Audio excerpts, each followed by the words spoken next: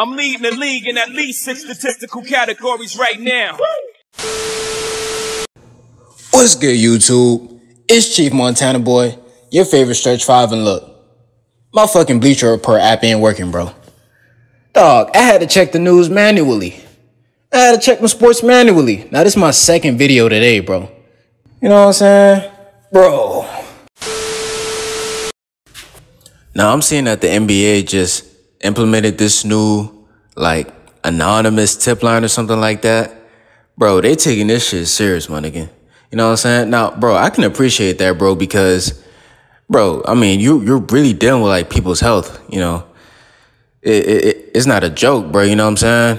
But, yo, they taking this shit serious, bro. You know what I'm saying? I mean, it's still snitching, you know, snitchline, but I ain't gonna lie, look. If I'm in that situation, nigga, I'm a snitch too. Look, you ain't about to get me the Rona. You know what I'm saying? I'm still on the fence about it because, you know, it's still snitching, but nigga, I would've snitched too. You know what I'm saying? I would've snitched too. But guess who the first player that got reported to the goddamn anonymous line, bro? Bro, Dwight Howard, bro. Dwight Howard, bro.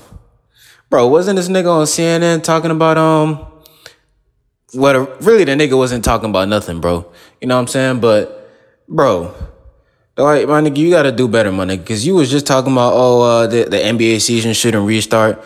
And, my nigga, you doing the most. I heard you wasn't wearing a mask. Bro, I heard you wasn't wearing a mask. Bro, Dwight, put on the mask, my nigga. It's not a joke, bro. And I heard that Rudy Gobert is talking about, the anonymous line is petty. Bro, Rudy Gobert, it's not petty for you, my nigga. We need this line for niggas like you, my nigga. So it's not petty, bro. But, yeah, I just want to bring y'all the news, man. They got, like, this new anonymous tip line, bro, where you can, like, report people and shit like that.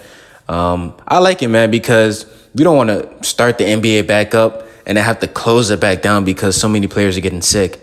And, you know, we don't want our players getting sick, you know, trying to entertain us. You know what I'm saying?